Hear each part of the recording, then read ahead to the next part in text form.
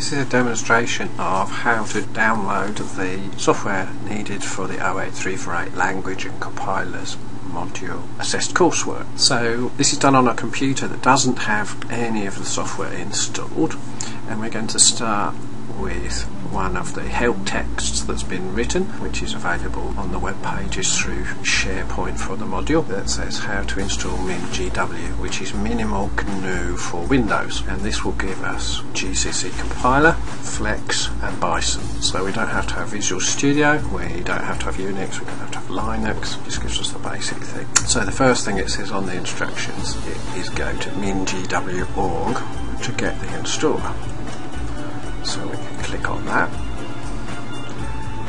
and this is the home of MinGW. So then we've got to find the basic stuff to download. So it's here, download the installer, and all elsewhere on the web page is instructions and documentation. So we click on download the installer, and that takes us to SourceForge, where actually it really lives. So now we're on the correct page. And one thing to point out, you've got lots of download buttons, but don't be misled. This download is for the advert of Go Parallel, this download is for the advert for this one. What you want is this download for the SourceForge installer. So this is a reminder how easy it is to get malware on your computer by not reading the screen and pressing the wrong download button buried on free web pages. Okay, now we've got it downloaded twice because I was impatient, but now we can open one. And we've downloaded and started installing. Right now we're running the program that we download, which is the installation manager. So we click there, there's a few options. Can you install it for current users or all users?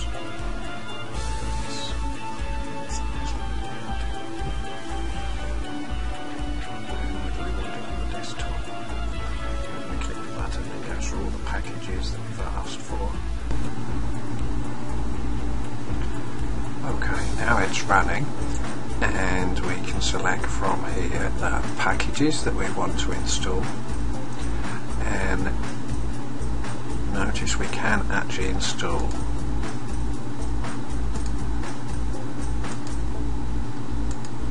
the Ada compiler. We can store things for the Fortran compiler. We can install the Fortran manual. And all these might be useful for the taught part of the languages and compilers module. And we get C++ as well.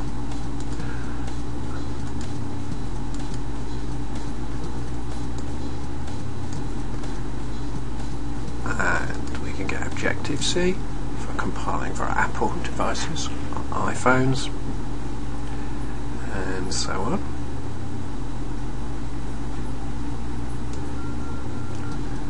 So I could have got that by selecting all packages.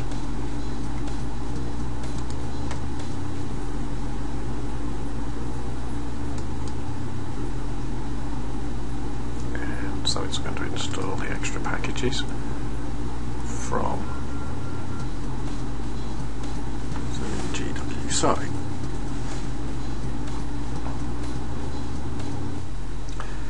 Now we're going to install the packages for Flex and Bison, which we download using the links on the page here.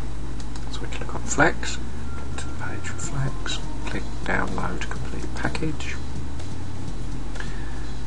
It's on SourceForge.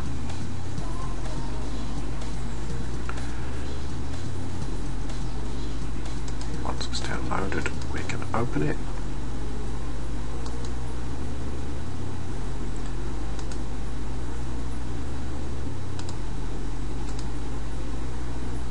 And remember, at this point said in the instructions, there must not be a space in the install path, so you have to put it something like that with no spaces in it. Then you can install everything.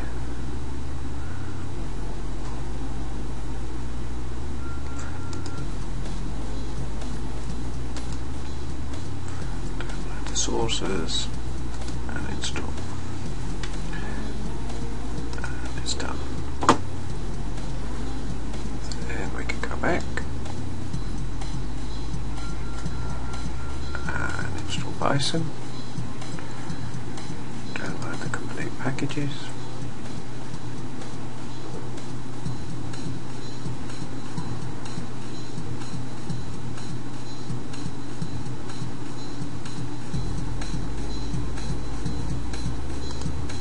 We can open it.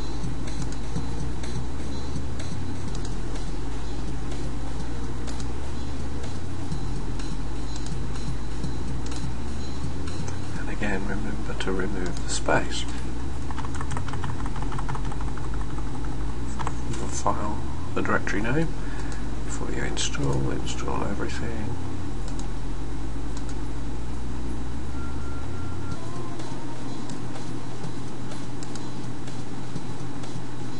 Now we can go back to there. So then you need a copy of this Flex library.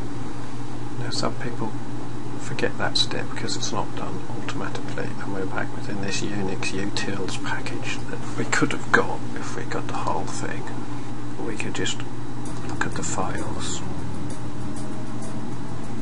download the latest version of unxutils.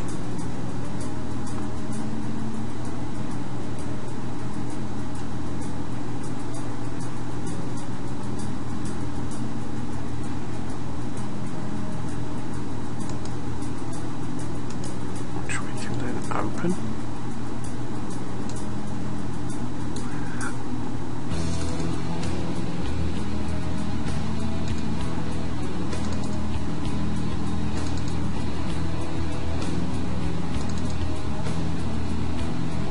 So here is the Libfl file. Right. So it says copy that.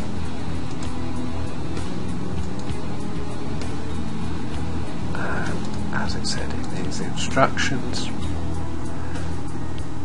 and we copy it to MinGW.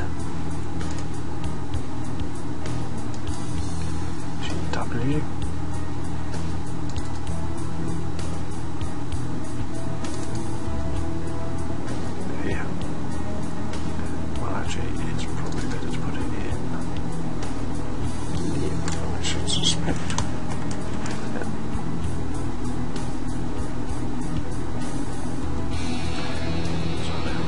We've got Libfl, and then it says update your environment path. So to update the environment path, we need to download it from download.com, and what we get is a zip file just containing the program, which we have to manually copy to the folder we create in appropriate directory like program files. It doesn't come with an installer. If you know Windows well, you know how to do this, but I'll quickly show you. So I create a folder and in the right place, and then paste them into that folder like so.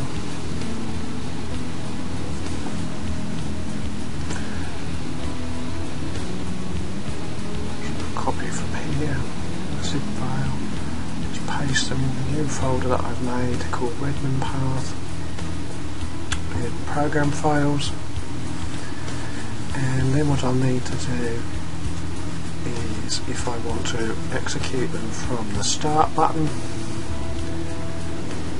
is I'm going to have to put something on the start menu, which I'm just going to do shortly.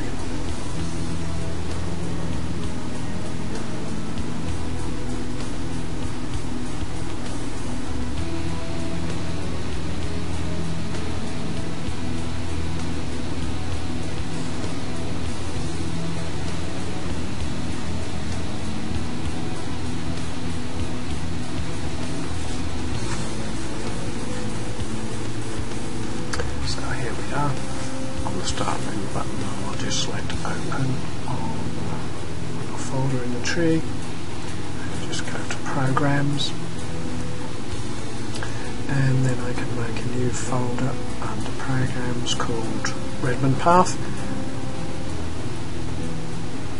Using New folder.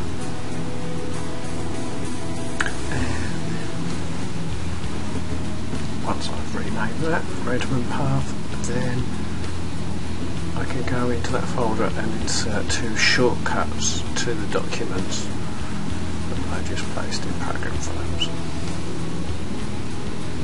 I'm doing it in a sort of long-winded way, so you can see. Just copy the location of the folder they are, paste it in there. Select the program, and then I just give it the name, and I can then do the same and make a new shortcut for documentation.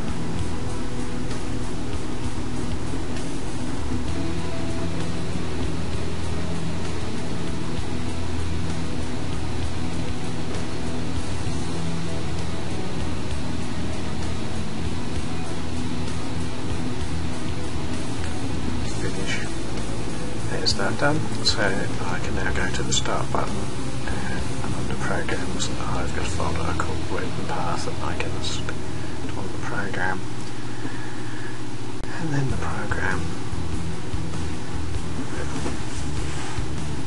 execute. Oh, first that's the documentation.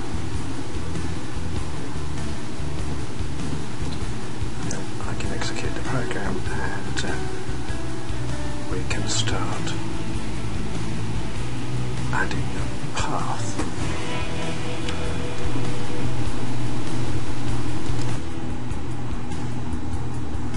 A directory to add to the search path.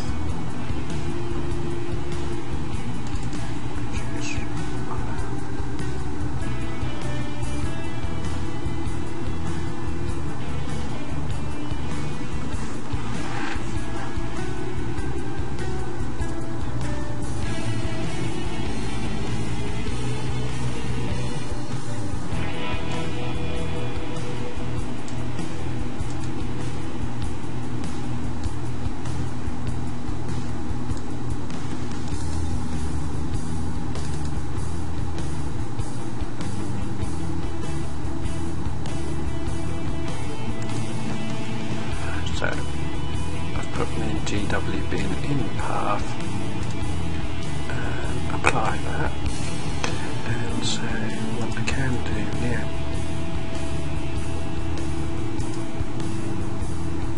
here we are, and I should be able to type GCC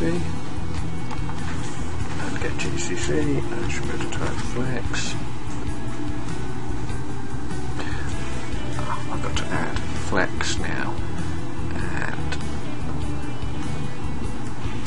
nice. So there you have it. You've downloaded all the software you needed for the Languages and Compilers module. You've got it running on your computer, and you should be ready to start doing the lab and coursework. I hope you found that useful.